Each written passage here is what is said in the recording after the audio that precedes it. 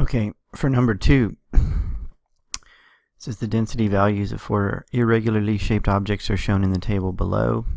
These are the densities. Which object's density can be calculated from the measurements of 18.8 milliliters and 17.5 grams.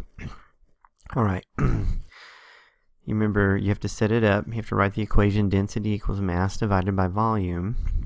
And then you have to figure out which one of these is mass and which one's volume.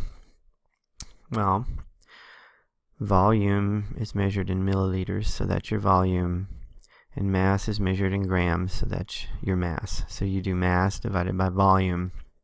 Once you set the problem up, take a look at these densities. One of them's less than 1, the other ones are greater than 1. That should help you. Alright? For number 3, a student calculates the density of an unknown metal sample to be 8.25 grams per cubic centimeter. Which set of data from the student's notebook correctly calculates the density of his unknown sample?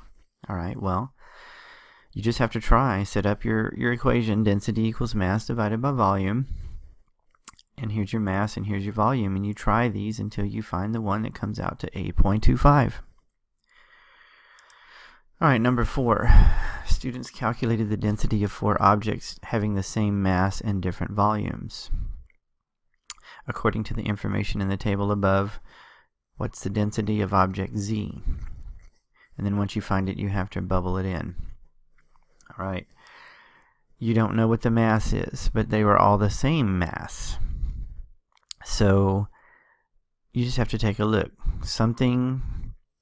Density is mass divided by volume, so some mass divided by 2 equals 2.